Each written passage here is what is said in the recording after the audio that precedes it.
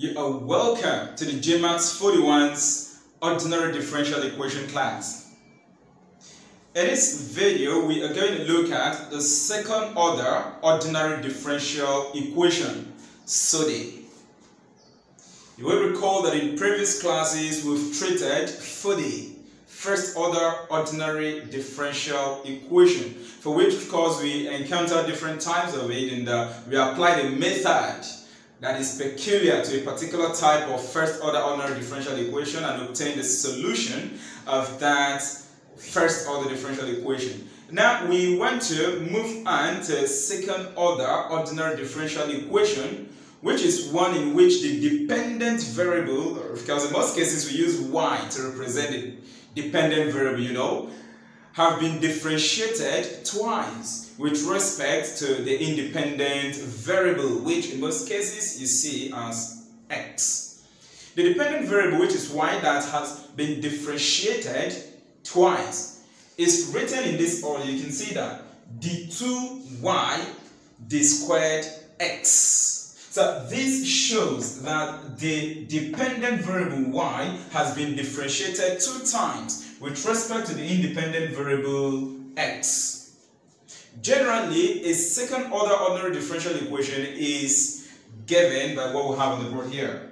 A d2y d squared x plus b dy dx plus cy equal to f of x. This is the general representation of second order ordinary differential equation, SOODE. Now, we have types of second order ODE. A second order ordinary differential equation could be homogeneous SOODE, or it could be non-homogeneous SOODE. It is homogeneous when this f of x is equal to 0, and then the equation will look like this. You can see a d2y d squared x plus b dy dx plus cy equal to 0. You notice here that in this part where you have cy, this y is the variable. It was not differentiated at this point.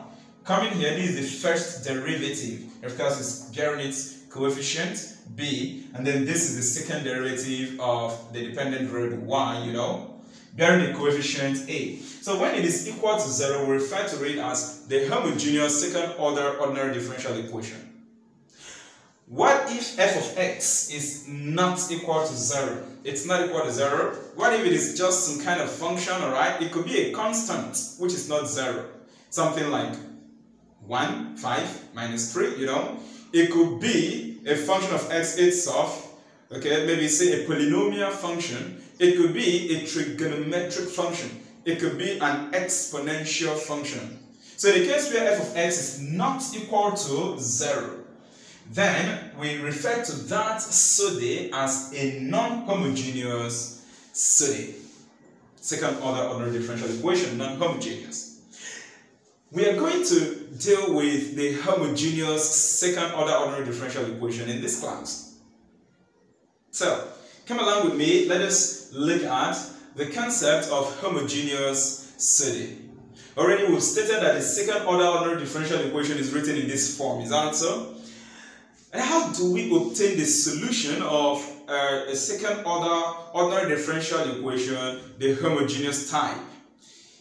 It might interest you that this simply depends on your ability to solve a quadratic equation. Usually we can think of using factorization method if that quadratic equation generated from this SOODE can be factorized.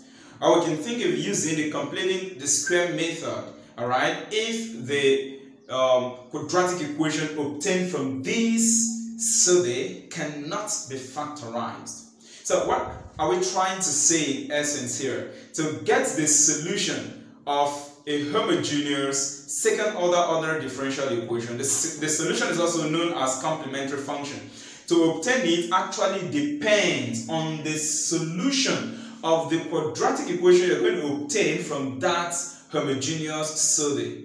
The quadratic equation is known as auxiliary equation. Look at it. This auxiliary equation is obtained from here. A, which is the coefficient of the second order derivative of y. this n possibly represents the derivative. Are you following? Now you can see raised to power 2 telling you or the 2. And then plus b, look at the b, times m raised to power 1. Power 1 because this is first order derivative. Then plus c. Plus c. This term is not bearing any derivative, you know that, right? So even if you fix n here, we could say n raised to power 0, which will still give you 1, you know that, right? And 1 times c. So in this part, at this point, you just pick your c there, which is a constant, and you make it equal to 0. This is known as the auxiliary equation. Of course, you see it is a quadratic equation. So when you solve this quadratic equation, you obtain what we call the root of the equation. You know about that, right? And of course, the root of the equation will now determine the solution of the homogeneous SOODE that is given to you. 5 different types of solution have been identified for a problem involving homogeneous SOODE. In the next video, we're going to see these types of solution which are dependent on the root of the auxiliary equation that you obtain from that homogeneous SOODE.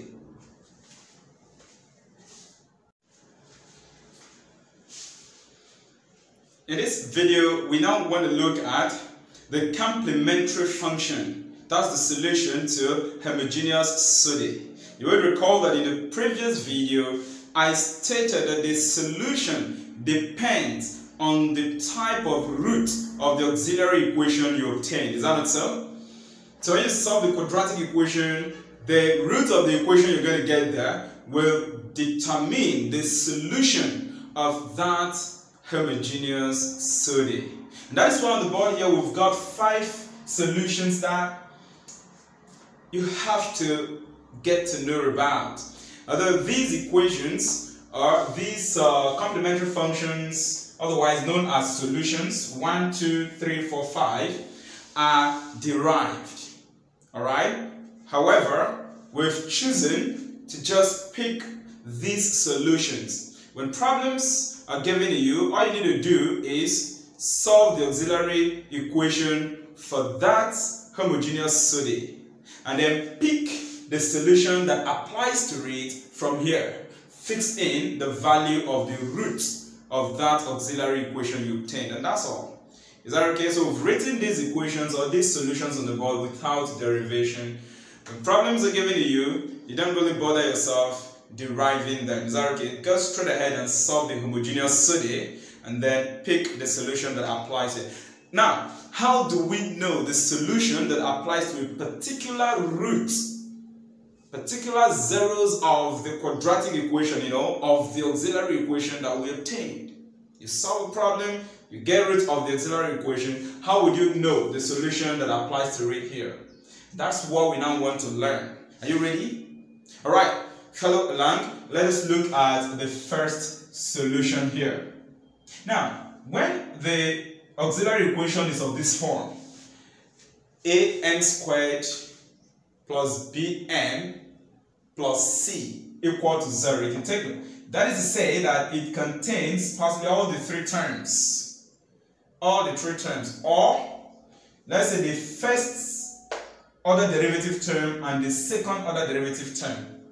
That is in the case of this first solution anyway. But let's look at it generally. If this is the auxiliary equation, so it contains the 3 terms in quadratic equation, that's the square term, the raised to power 1 term, and the constant term. And then you solve that quadratic equation, that's the auxiliary equation, you're going to get the root of the equation m1, m2. Now, if m1 and m2 are real numbers, and their values are not equal, that is to say that m1 and m2 have different values. The solution that applies to that is this solution. So what do? Once you get the value of m1 and m2 from this auxiliary equation, simply copy this solution and substitute for what? m1 and m2. A and b are the constants of integration which can be obtained for a given IVP situation, that is initial value problem situation. Is that okay? Alright, take note. For us to use this solution, it means that this auxiliary equation must be factorizable. Please put that down because I didn't write it on the board here. This solution applies when the auxiliary equation is a factorizable quadratic equation such that the roots of the equation m1 and m2 are real numbers and they are not equal. Let's move on to the second solution. This, where we have y equal to a plus bx times exponential mx. Of course, you can still write it as ax plus b. It's not compulsory that it is b that must bear x. No, a can also bear it, so it can be of this form: ax plus b in bracket times exponential mx. When do you use this complementary function, this solution? You use it if, on solving this auxiliary equation, you obtain real roots. That is, the roots of the equation are real numbers and they are equal. That is to say, m1 is equal to m2. In that case, you can simply use m to represent it. Are you following? That's to represent the root of the equation. Hence, this is the solution that goes for it. All you need to do is to copy this solution and then substitute for m, which is the root you obtain from solving this auxiliary equation. I hope you're following. Once again, this solution is used when the quadratic equation, that's the auxiliary equation here, is factorizable. Put this down as well too. Alright, this second solution is also used when the auxiliary equation is factorizable. And of course, you get the root of the equation to be real numbers such that the roots m1 and m2 are the same. Let us now move on to the third solution. Alright, this solution is actually used when the auxiliary equation cannot be factorized. In that case, you'll be thinking of using the completing the square method, or of course, you can use the quadratic formula. Is that okay? Put that down. This solution comes in when the auxiliary equation cannot be factorized. In that case, you either use completing the square method or you can use the quadratic formula. And in what case do we use this solution number 3, this complementary function? It happens when m1 and m2, that's the root of the equation, are imaginary roots. Is that okay? You know what we refer to as imaginary number, right? Good. Usually the discriminant part of the quadratic formula, that part that has square root of b squared minus 4ac, that part will give you a negative number inside the square root. And once you have that negative number, of course, you know you're going to get imaginary roots. They wouldn't be real numbers as your root. Are you following? You get imaginary root. And generally, the root of the equation is given as this: m equal to alpha plus minus I beta. This alpha is the real part of the root. Are you following, right? And then this IB is the imaginary part. Of course, you know in the study of complex numbers, z equal to x plus iy. A complex number which is imaginary contains a real part and what? An imaginary part. The fact that there is an imaginary part makes the whole thing a complex number. Is that okay? So in a situation like that, you know that what you're going to use as the complementary solution or function is this equation 3. This and this are the same thing. Is that okay? I just wrote them in these two forms to tell you that any one of them could carry the constant of integration there, a or b. Is that okay?